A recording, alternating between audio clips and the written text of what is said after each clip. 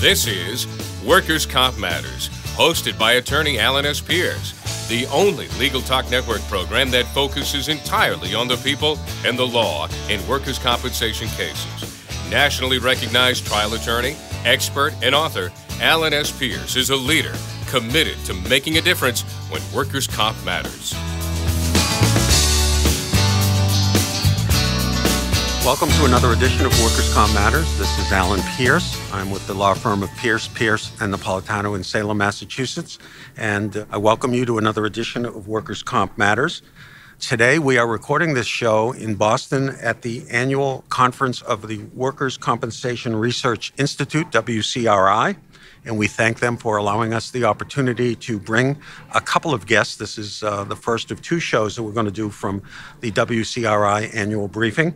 WCRI was founded in 1983. It is the Workers' Compensation Research Institute. It is an independent, not-for-profit research organization which strives to help those interested in making improvements to the workers' compensation system by providing highly regarded objective data and analysis. And today, the kickoff speaker was our guest. It's Erica Groshen. Erica is a visiting senior scholar at Cornell University School of Labor and Industrial Relations. From 2013 to 2017, she was the 14th commissioner of the U.S. Bureau of Labor Statistics. She has a bachelor's degree in mathematics and economics from the University of Wisconsin, and she earned her master's and PhD at Harvard.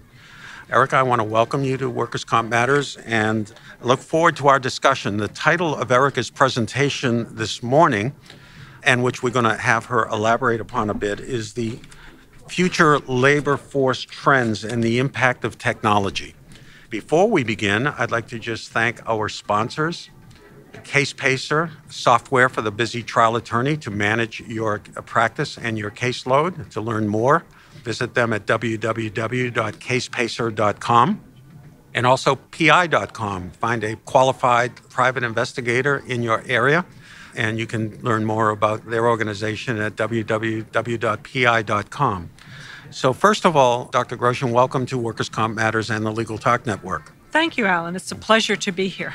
You know, an injured worker walks into my office and describes how he or she got hurt at work, and we talk about the type of workers' compensation case they might have. And it's foundation, the very principle of whether there's a workers' compensation case is whether this person is an employee. And that is a term that I am sure you are familiar with, both in the colloquial as well as a more detailed description.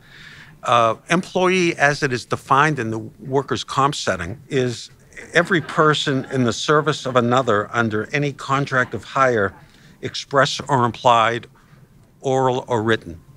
And that has been pretty much the definition. And when we go back 100 years, when we had a workforce in the United States in the early part of the 20th century, you know, it was pretty easy to determine who worked for whom. And now we are entering into an area that we're going to explore a little bit, where this line between employer and employee is not black and white. It's sometimes not even gray, but it's probably fuzzy and gray. And, you know, what does that have to do with what happens to people at work? So let's talk a little bit about, first of all, where are we as a society and an economy in terms of the workforce, and how does the Bureau of Labor Statistics measure and quantify this for a variety of uses? I know that's a lot to throw at you at once. It is, but that's actually the world that the Bureau of Labor Statistics lives in, that there are a lot of different users and uses for the data produced, and there are lots of questions that are being brought to the data.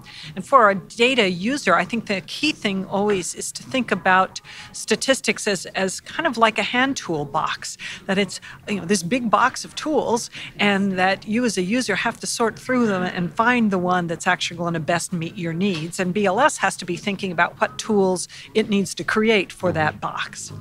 So, number of employees. BLS actually has many different measures of employment. which reflect a lot of these different facets. So, for example, in payroll employment, which is the number that comes out on the first Friday of every month as part of the employment situation, that's collected by asking employers, how many people do you have on your payrolls during the pay period that contains the 12th of the month? So that's going to catch everybody who is covered by unemployment insurance. Basically what we would think of as a W-2 employee. That's right. That's who's going to be in there. But who's not going to be in there are all of the people who are self-employed, who are getting 1099s.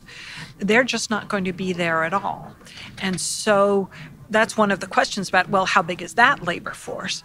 And some of the other data that BLS collects looks at that. So the household survey asks a very different question of a very different group of people. It goes to the households and says, how many people in this household had worked for pay or profit during the week that contains the 12th of the month? So that would include all the 1099 folks, all of the people who might even just be working in a family business, so they were working for the family profit, but maybe not even getting some kind of compensation for it. Okay.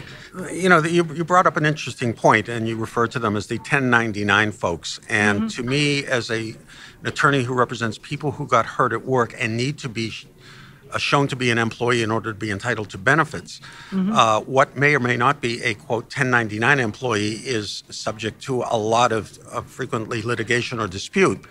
And merely because a purported employer hires or engages a worker and says, you are going to be an independent contractor, I'm going to give you a 1099, that doesn't necessarily make that person an independent contractor. And of course, the motives for doing that are perhaps self-evident. You say the purported employer is saving payroll costs and FICA and unemployment and workers' comp. The worker may be attracted to that because they may be sort of in the underground economy. They may not be filing tax returns, so they may indeed have an independent business. So from a legal point of view, we have a common law set of criteria. If we are in a state like Massachusetts, which has enacted an independent contractor statute, we have some further definitions. Generally speaking, most broadly, the first criteria people look at is the right to control the work of the person, then method and manner of payment, provision of tools, setting the hours, et cetera. Now we have another category, and I think you termed it the alternative workforce. And that is where the lines, even between independent contractor and employee, no longer are so black and white as they were. Not that they were that black and white. This is where the fuzzy comes in. So let's define that category and group of workers and what that then means in terms of what happens to them. Yeah. So this is a large and, by all evidence, growing part of the labor market. People who no longer have a clear single boss, right? They either have multiple bosses or perhaps no boss at all. And they are really tricky to identify because, for example, you could be a regular W-2 employee of some organization, never show up on their doorstep, never talk to anybody in that company because you're assigned someplace else. This is the so-called temporary labor pool or force. Contracted out. It might even be a permanent arrangement, but on paper, if a company has contracted out its personnel services as HR department to some other company, then on record you're an employee of this personnel providing entity. Right. We call them employee leasing companies, and they basically lease the labor force, and they provide all of the HR functions, which brings up interesting legal issues. If that worker gets hurt at the factory and is covered under workers' comp from the employee leasing company, what is the responsibility of the factory where he or she got hurt, which could be third-party tort liability, but that's a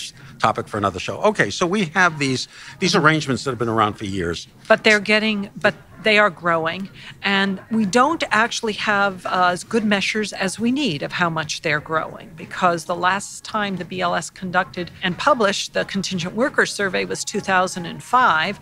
They have now fielded a survey in 2017, and we'll be getting those results soon, and that may give us the first best indicator of how much growth there is in this area. But we also know that probably the questions need to be updated because there are some changes in the labor market. So there are some indications, but this is an area that really needs a lot more work if all parts of the policy-making community and the legal community are to understand what's going on. Mm-hmm.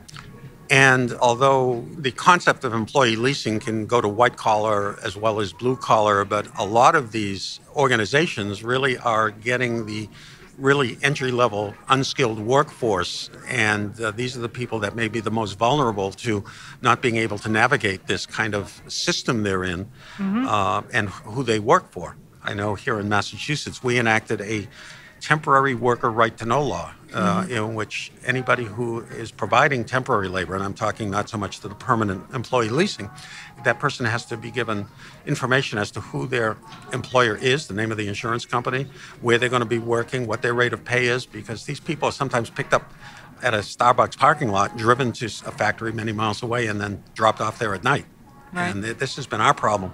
So I know that there's another issue too, is who's responsible for the training in those circumstances, right? Because it's quite clear that contract workers, there's a BLS study that showed that the risk of death on a construction job was much higher if you're a contract worker, which suggests that the training that contract workers are getting is not as good as the training that you would get as a regular employee. That is an excellent point, because that has been said many times by other people. The best way to control your workers' comp costs is to prevent the accidents from happening in the first place.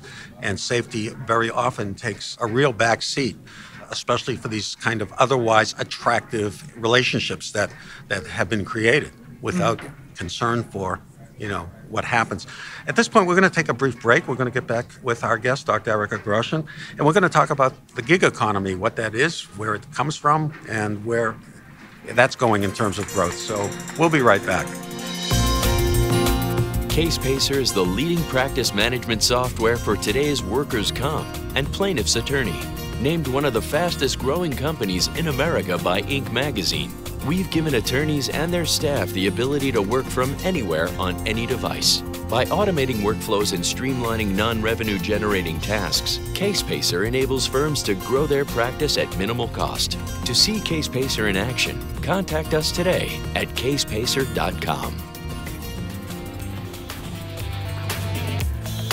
Does your law firm need an investigator for a background check, civil investigation, or other type of investigation? PINow.com is a one-of-a-kind resource for locating investigators anywhere in the U.S. and worldwide. The professionals listed on PI Now understand the legal constraints of an investigation, are up to date on the latest technology, and have extensive experience in many types of investigation, including workers' compensation and surveillance. Find a pre-screened private investigator today. Visit www.pinow.com.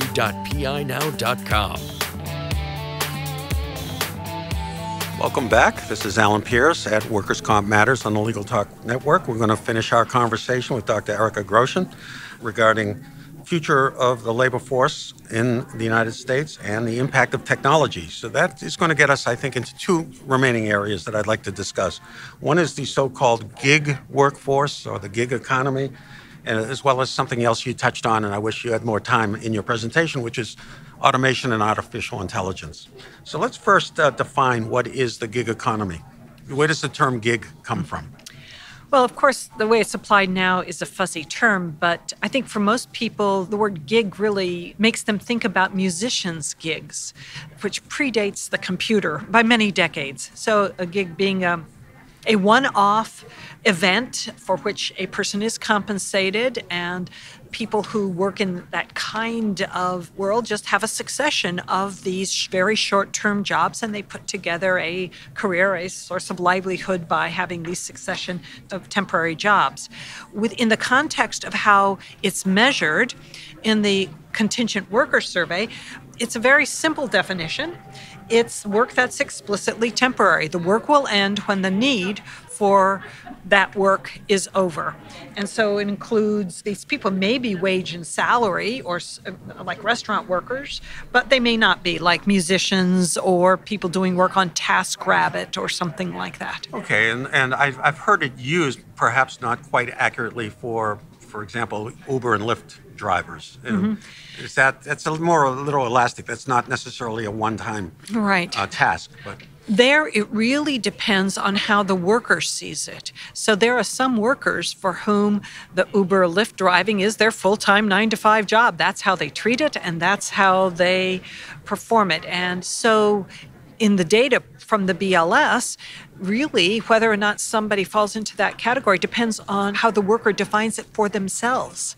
So for some of them, it's going to be gig work. They do it just when they feel like it or when the demand is high enough and they decide, okay, I'm going to go out and do it. And for others, it's not gig work, it's their occupation. Okay, aside from the fact that being able to study and gather data on this is obviously a lot more amorphous than looking at people who pay FICA and unemployment insurance, the other ramifications, and by the way, this show cannot answer the question as to whether Uber or Lyft drivers are employees or independent contractors. That is a source of litigation pretty much everywhere where they operate. It's being addressed by court precedent as well as legislation, and it's a moving target, and it'll continue to be a moving target, as well as some of these other contingent workers, because we're trying to fit into a round hole, I guess what I'd call an oval peg. It looks and feels like an employer relationship, but it doesn't quite fit. So when it doesn't fit, and somebody is not an employee in the traditional sense, you mentioned obviously they may not be covered for workers' compensation, but what are the other ramifications? Now you touched a little bit about it, is health and safety. That's right. So there's this weaker employer responsibility for protecting health and safety, but wage and hour rules, anti-discrimination rules. So who's in charge if someone is responsible if someone's harassed on the job, right? There's also clearly less stability for workers, communities, and the financial system if you have more people whose income is less stable because they have variable jobs or hours. They don't have unemployment insurance, workers' compensation. They're not eligible for Social Security. They're also very likely to not have employer-provided benefits such as health benefits, health insurance benefits, retirement benefits, etc. And then finally, less employer-provided training. When there's a long-term relationship, the employer has much more incentive to make sure the worker is properly trained. In a gig environment, that's going to be much more likely to be the responsibility of the worker alone. And, we also don't forget the limited availability of return to work or return to modified work, which there's an incentive for an employer not only to bring back an experienced worker, even if the job has to be modified to accommodate a restriction. It's also the fact that this worker can get off of a system that is such as workers' comp or even short or long-term disability because they become fungible and disposable. And again, this gets us back to where we were 100 years ago when we did not have compulsory workers' comp. The costs or the effects of this no longer is the responsibility of the purported employer. Who pays it? Look around. It's you and me, the taxpayers, or it gets unpaid and people lose homes and lose whatever. So a very, very serious, it's a trend. And again, how the system deals with the trend, we have to understand it. So in that vein, I know this is probably impossible to answer, but I saw a study that said by 2020, which is only 2 years from now, up to 40% of the workforce will be independent contractors. Now that to me seems very high, but is there any way for you to look into the crystal ball and kind of predict where we're going? And let's say in 2 to 5 years, what will our workforce look like in terms of traditional employees versus independent or alternative employment situations? We know that there's been a tremendous explosion of workers getting 1099 forms, both as supplements to wage and hour work and workers who get only 1099. So we know that this is going on. BLS has not been able to modernize the question questions enough to try and elicit this more directly. So we know it's increasing. It's probably not increasing as much as the forecast that you heard explains, or they are defining it in a way that makes it look like it's increasing more. Because if your question is, by 2020, will 40% of workers get a 1099 at all, then maybe that's true. But my guess is that the number of workers who are relying mostly on 1099 work, or the number of workers getting a 1099 at any particular month, week, or year, that is probably much, much smaller. The bulk of compensation is still in wage and hour, and is likely to be for the foreseeable future. Well, let's hope so for all of the reasons cited, not just for the protections that workers' compensation and other types of benefits give, but just in terms of the stability of the family and the working man and woman that provides the shelter and the bread on the table, not to mention college tuitions, et cetera. The other thing I'd like to talk about is automation and artificial intelligence, because that also is having an impact. We hear our national leaders talking about bringing jobs back, bringing factories back to America. We all know that there's been an outsourcing of much of our manufacturing. But when these jobs exist here or come back here, they're not being performed by my dad and mom like they did back post-World War II and on. So talk a little bit of how robotics is impacting the workforce and artificial intelligence. So robotics and artificial intelligence in many ways are very similar. What they do is they replicate very routine work. The robotics replicate physical work, and artificial intelligence replicates routine brain work.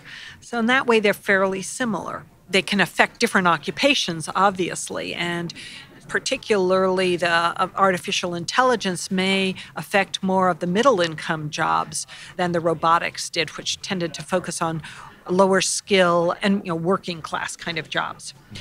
The main thing to realize when you think about these jobs is that the techno-optimists and the techno-pessimists are both probably wrong. They don't know a lot about economics, and so they don't think about this in the way that an economist, and I would say even an attorney, would. They tend to be extremely gloomy or extremely rosy, where the truth is really somewhere in between and much more interesting. So the key thing is that when you have an innovation that improves productivity, you're going to lose some jobs doing the routine work, right? You're going to take the most routine part of people's jobs, and the people doing those jobs are then going to have this assist, right? And so in some cases, you just may have a change of duties for those folks where they focus more on the hard part. In other cases, jobs may be eliminated. And so the question is, well, where are the new jobs going to come from?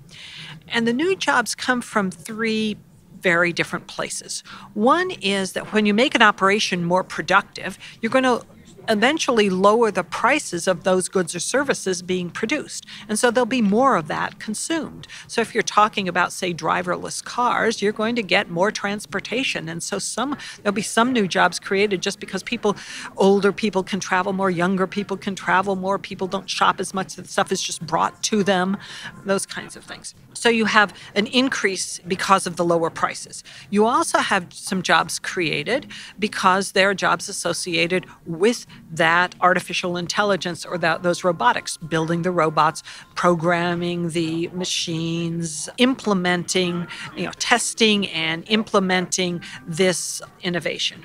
And then the third source of new jobs is when people buy more transportation because the cost of transportation has gone down, they don't spend every dollar, the new dollar that they have on transportation. They're going to use some of it for going to the movies more, or more health care, or things for their homes. So there'll be an expansion of other kinds of jobs that come about when we buy more stuff because something is cheaper. Those jobs eventually will expand to absorb all of the people released from the work, because that's how the economy operates. And we've seen it over the last century or two. I mean, the story of what happened to the buggy whip industry when the automobile was invented. Absolutely. It changed things. Elevator operators, et cetera, right? Okay, but If we don't ease those transitions through employer actions and through policies, then we can get big mismatches that create pockets of unemployed people who lose a lot. So if the new jobs there's a big time gap between when the jobs are destroyed and created. So there's a timing gap, or if there's a big geographic gap, they're located in different parts of the country, or if there's a big skills gap between what the people who are released have and what the new jobs require, then you can get very large losses on the part of the workers who are displaced. And that experience for those workers, for their families, for their communities, can breed tremendous resistance to change going forward, to reactive policies that's not helpful for anybody. And it also, of course, can destroy families and communities. So the benefits are absorbed by the owners of the companies and the consumers who get lower prices, but the costs are highly concentrated, and we don't have good mechanisms in this country to make sure that those who lose out through no fault of their own are compensated for taking the hit on our behalf. Yeah, and we try not to get too political on this show, but let's look at what's going on in the purported coal industry, where there is an effort to, quote, bring that back and bring back those jobs in areas which have gone through what you did. There's a skill gap, and there's basically pockets of towns and cities that are economic wastelands. Yet one can make the argument that you're bringing those jobs back for political reasons, and that really the trend should be away from coal mining, which is inherently dangerous and difficult work, and perpetuating basically an outdated economic area of activity for purposes other than the most noble purpose of giving people good jobs for good wages. So that seems to be, how this problem can be politicized at the same time that we're dealing with these economic realities. From an economic standpoint, marshaling the resources being directed at restoring jobs that are no longer needed is probably far more expensive than retraining, revitalizing communities, retraining workers and revitalizing communities so that people can benefit from these improvements in productivity. So we need program evaluations to see what actually works, and we need to take responsibility. Well, at this point, I'd like to thank Dr. Erica Groshen for being a guest, providing another perspective to those of us who are so heavily invested in the field of workers' compensation, that even though this is not directly on point to what we do on a day-to-day basis, I think we have to be ahead of the curve as to what our client base, if you're an employer, what your employee base, what your obligations, responsibilities, and rights are, and to kind of keep an eye on these trends, because before you know it, a trend is now the reality. So having said all that, I'd like to thank Dr. Groshen for being our guest, and I'd like to thank you for listening. Tune into our next show, which will be with Dr. Richard Victor, talking about workers' comp in the year 2030. And for those of you listening, go out and make it a day that matters. Thank you. Thanks for listening to Workers' Comp Matters today on the Legal Talk Network, hosted by attorney Alan S. Pierce, where we try to make a difference in workers' comp legal cases for people injured at work. Be sure to listen to other Workers' Comp Matters shows on the Legal Talk Network, your only choice for legal talk.